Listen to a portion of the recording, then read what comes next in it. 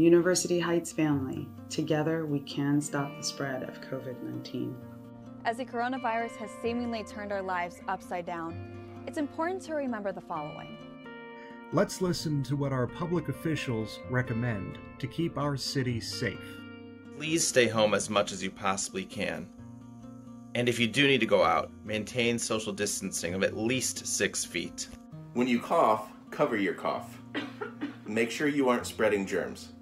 Wash your hands. Wash your hands a lot and for at least 20 seconds.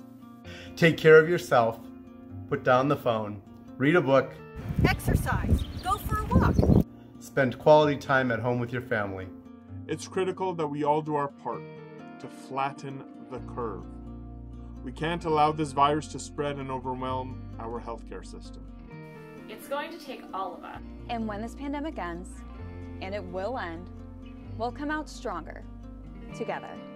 We will be stronger together.